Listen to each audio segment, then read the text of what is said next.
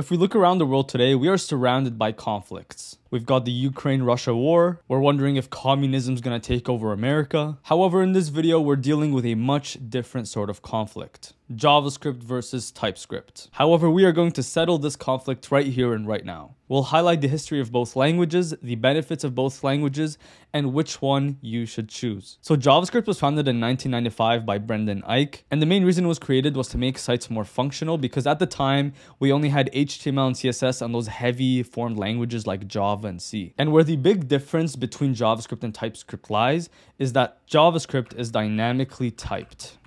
If I could type that correctly. What this means is that any sort of variable type checking occurs after the program is run. So a good example would be this function right here where we get the user's age and name. In a regular JavaScript function, the error will not show up until after this is run in the browser. And the error that will come up is age missing. So the main process looks like this. So we first code up the actual program, and then it is processed by the interpreter, and then it is run.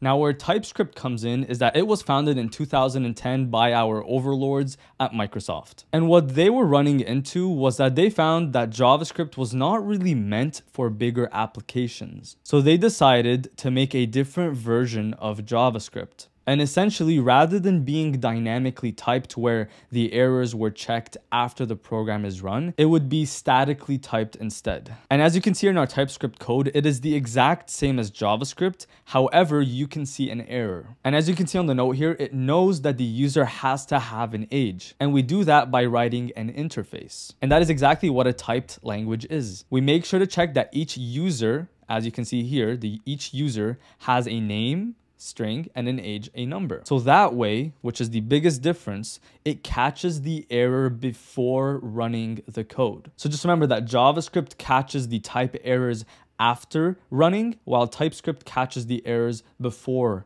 running. So now let's get into the actual meat and potatoes of this video. Which is better? And honestly, guys, I'm gonna be this type of person, but it depends. As said earlier, JavaScript is meant for smaller applications. It wasn't meant to be for bigger applications when it came out.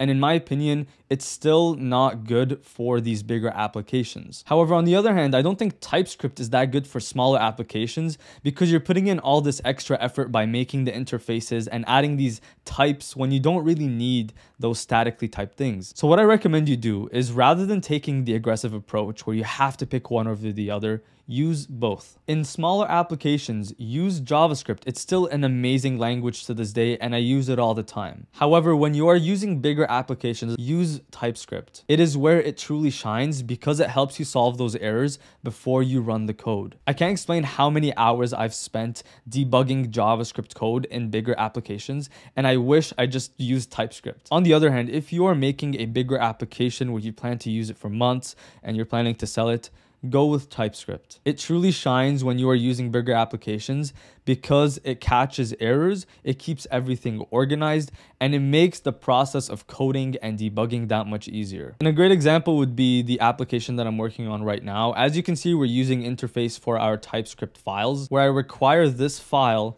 to have initial data that's coming from a database as well as an ID. And as you can see, the guide ID is over here and the initial data is over here. And that way, when we call this component in another page, we have to include it. So right here, guide ID, and we did this for a bunch more components. And by the way, TypeScript isn't really a language. It's basically JavaScript, but with the static typing. They're the exact same thing, but TypeScript has a little bit more features. And why I don't say it's a language is because when TypeScript is run, it is turned into JavaScript. However, the choice is yours, but I just highly recommend you go with JavaScript for the smaller apps, and for the bigger applications to save yourself a ton of time, I would go with TypeScript. But anyways, thank you so much for watching. I love you all. Happy coding, and I'll see you in the next video. Bye-bye.